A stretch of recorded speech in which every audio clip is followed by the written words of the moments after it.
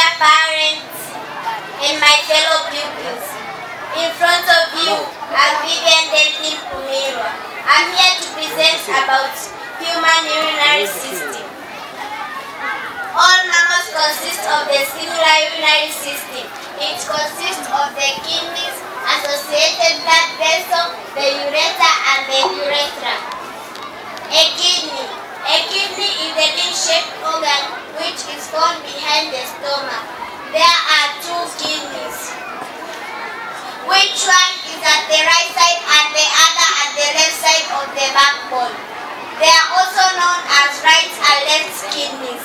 They remove urea, salt and water, byproduct of medicines, and excess water in form of urine. The kidney filter blood containing waste products.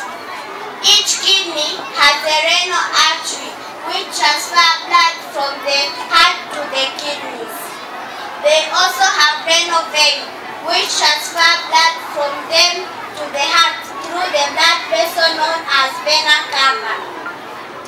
The blood containing oxygen which enters the kidney through the renal artery, it is filtered with waste product, so it's been removed from the body through the urinary bladder in form of urine. Thank you.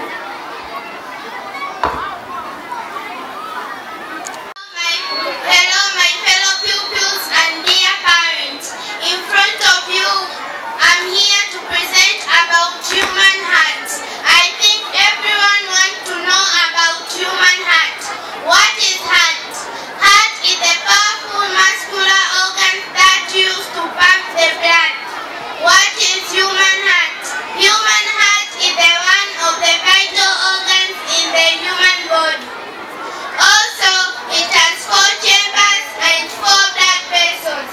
The 4 chambers are right auricle and left auricle, and right ventricle and left auricle. And the 4 blood vessels are pulmonary artery, pulmonary vein, aorta, and the vena cava. Also, we have the main function of the human heart, which is to pump blood in the human body.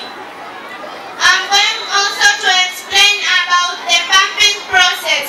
Deoxygenated blood enters the heart from the various parts of the body. From the vena cava, the blood enters the heart, the right auricle. Then it pumps the right ventricle, which pumps the right ventricle and through the pulmonary vein. In the lungs, the blood releases carbon dioxide and takes oxygen through nose and mouth. Thank you. Makofi na vigelegele, makofi jamani. Wako vizuri kabisa, watoto wapendwa kabisa darasa la 5. Miaka miwili ijayo watakuwa wahitimu wa darasa la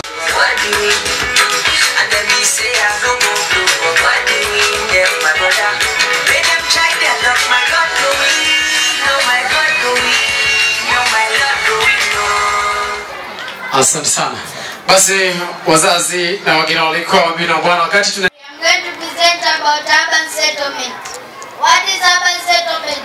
It's a human settlement with high population density and good infrastructure such as roads, railways, and buildings. Examples of urban settlement are Delhi in India, Shanghai in China, Tokyo in Japan, and Dar es Salaam in Tanzania. This is also an example of urban area. Thank you. My name is I am here to represent about advantages of urban settlement. First, good living condition due to greater employment opportunity. Second, provide wide range in greater opportunity. The last, good sanitization by using clean water and qualified toilets. Good afternoon, dear parents and guardians. My name is Ahmed Rajab. I'm here to present about the advantages of urban settlement. First, narrowing of living space.